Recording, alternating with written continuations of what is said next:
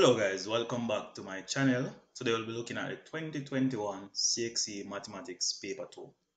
And without further ado, we'll get right into it. Now my very first question seems to be a fraction. And it says using a calculator or otherwise, calculate the exact value of 1 and 4/7 divided by 2/3 minus 1 and 5/7. Alright, there are two ways we can do it. Alright, so we can do it using the manual approach, or we can also do it using a calculator. Let's take the manual approach. Now, before we start doing this question, the thing that we always need to remember is BIDMAS. All right. Now, BIDMAS is the order of operation. BIDMAS, bracket, indices, division, multiplication, addition, and subtraction.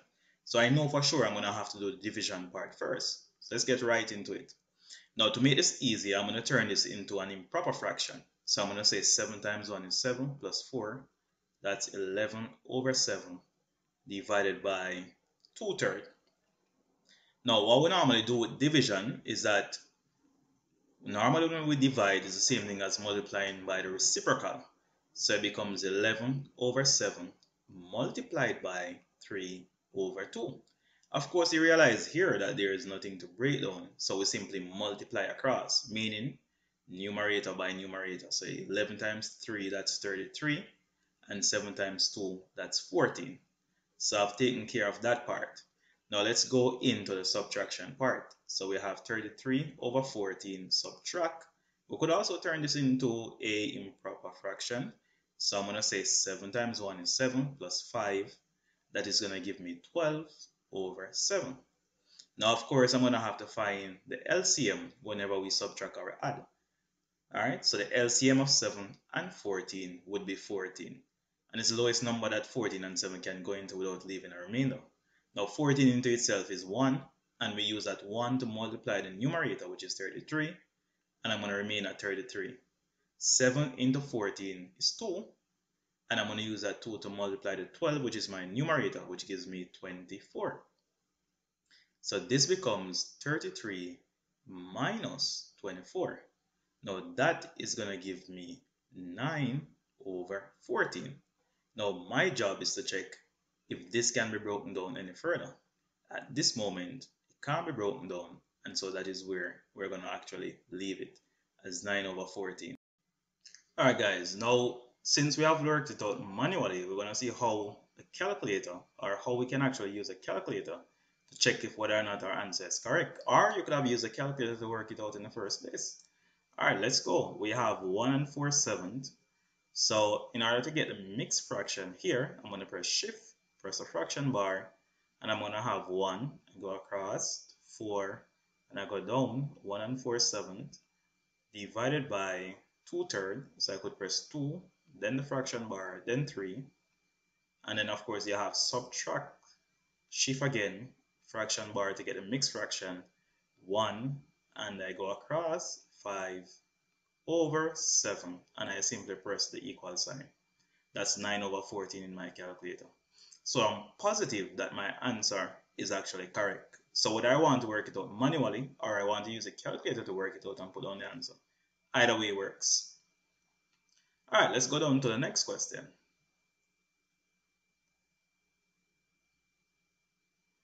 Now, the next question, which is 1B, says that when Megan started working, she was paid $85 each week. After 6 months probationary period, her pay was increased by 20%. How much was she paid each week after the increase? Now, of course, probationary period is that first period where you're probably being observed to see how you do until you get into the whole hang of the job. All right, so you can manage the job, so they're going to start paying you what you should really get. Now, there are two ways to look at this. I could increase it by 20%, or I could find the increase by simply finding 20% of 85. Now, please remember that percentage means per 100. So I'm going to say that increase equal 20/100 multiplied by 85. All right. Now, of course, I could work this out using factors of numbers, but the easier way to do it is simply use your calculator and work this out, right? So you're going to go 20/100, and of course you come across multiplied by 85 equal at 17. So her pay is going to be increased by $17. All right, so how much is she paid? So she's going to be paid. All right, you can write your statement $85 plus the increase, which is 17, which is going to give me $102. That is one way to look at it. Here's a second way. The amount that she was paid initially represents 100%. All right, if I increase that by 20%, it becomes 120%. So what do? I'm going to say 120%. Once again, percentage means per 100. So I'm going to have over 100 multiplied by 85. Now the 100% would give me about the original value, which is 85, and the 20% would add the $17. So at the end of the day, it would give me the overall total that she would get. Let's see if this makes sense. All right, this should be equal. So let me pull up the calculator. All right, so I'm just going to go back now and change it to 120%. I don't even have to clear the calculator. Let me just go back and put 1 here. So it's 120% over 100 multiplied by 85, and there you go. This is equal to $102. Now please remember, the dollar sign is not money, it's just a random number, an arbitrary number. So we have to put in the dollar sign. All right, please note that. Now let's take it down from B to question C. And you can see here that question C has several parts. So let's get right into it. Let me go for red this time. In 1965, the population of country A was 2,714,000. In 2015, the population was 3,663,900. And we can see there that there's a population increase. Would we expect that? More kids are being born each year as you go ahead.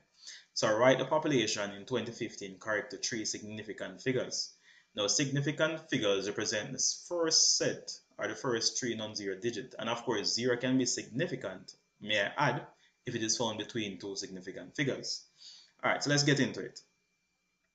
So this is the population, and of course, notice it says in 2015. Now, the first significant figure is 3. Then you have 6. Now, before I get to the third significant figure, let me go right here and say it's 6. Now, what is my job?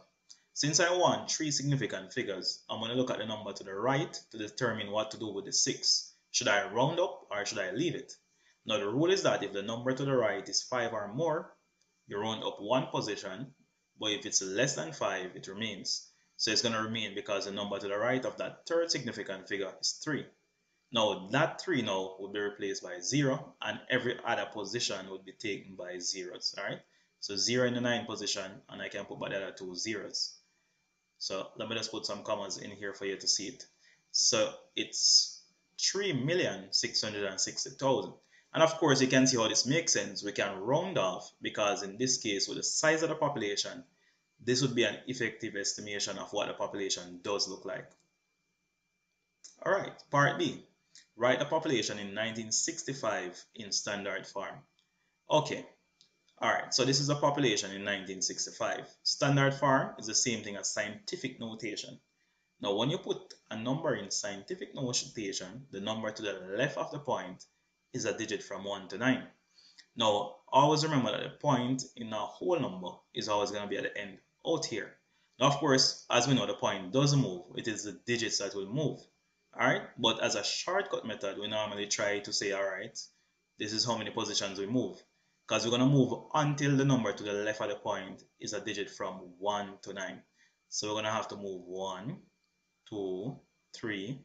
Not there yet. I have 2,000 odd there. I need to move.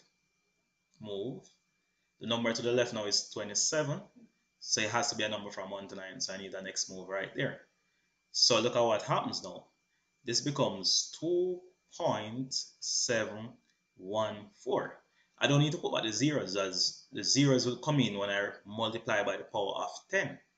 So times 10, because I need to go back to the right to preserve the original number. All right, I need to move to the right to preserve the original number, so I know that the power is going to be a positive power. So let us see how many positions we had moved. 1, 2, 3, 4, 5, 6. So times 10 to the 6. Because with scientific notation, you can't change the value of the number. The value of the number remains. All right, and this does make some sense because since this was million, which normally indicates to me that 6 zeros, this is what it looks like in scientific notation. Very important concept here. All right, so that is it in scientific notation. We also call it standard form. Determine the percentage increase from 1965 to 2015. All right, before you can get into percentage increase, you need to talk about the increase. Now, how much did it increase by? This becomes an arithmetic problem. So I need to take the population in 2015, which is 3,663,900, and I need to subtract the population in 1965, which is 2,714,000. And of course, this becomes calculator work. So what I'm going to do right away is to pull in my calculator. And let me go down a bit so I can have some more space. So my calculator comes in on this one. So I have 3,663,900, and I'm going to take away 2,714,000. All right, so the increase was 949,900. All right, let's go. So that's 949,900. That is the increase. So it says determine the percentage increase from 1965. So in other words, it would have increased in 1965. So we are treating 1965 as the original amount. So therefore, the increase has to go over the population in 1965 because that's where it's increasing from. So I'm going to have 949,900 over the population in 1965. That's where it increased from. So that's over 2,714,000. And of course, percentage means per 100. So I'm going to multiply this by 100. Good. Bring in my calculator now. So 949,900 fraction bar over 2,714,000. All right, go across. Percentage is per 100, so times 100 is equal to 35%.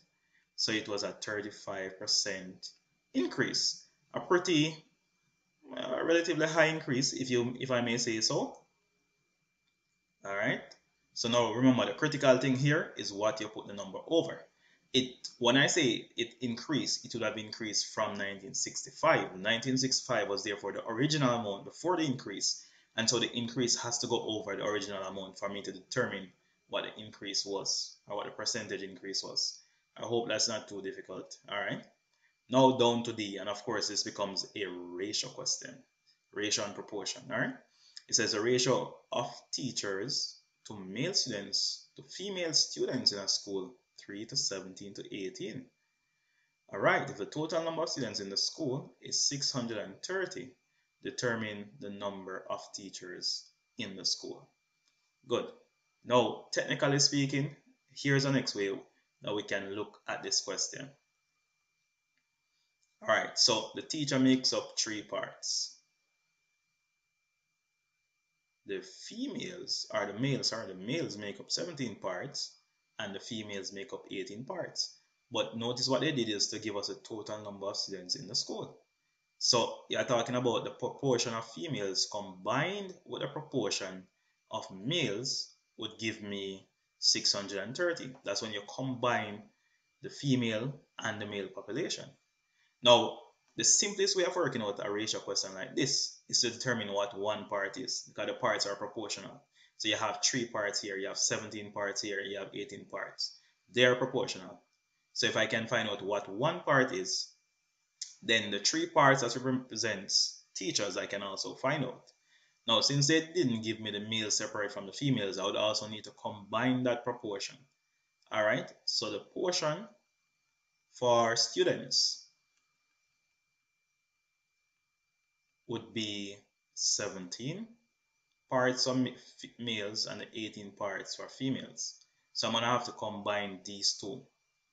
All right, I hope we understand what's going on here. Combine these two because this is the portion that represents the students. Of course, male and female combined would be the students.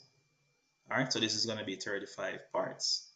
Now, when I combine it, because I know that these combined give me 35 parts, and that 35 parts represent 630, I can now find out what one part of the ratio is. So one part, I would simply take the 630, and I'm going to divide that 630 by 35.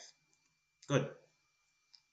So if I divide, so on 630 divided by 35 gives me 18.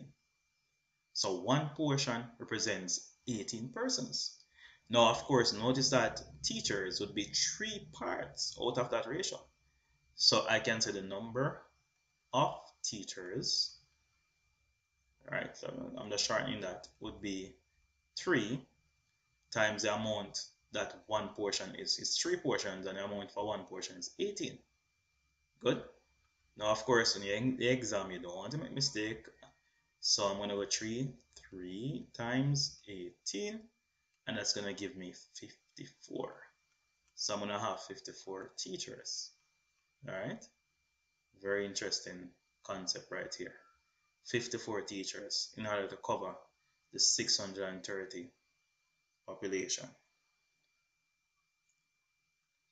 Right. So that's it for question 1. We're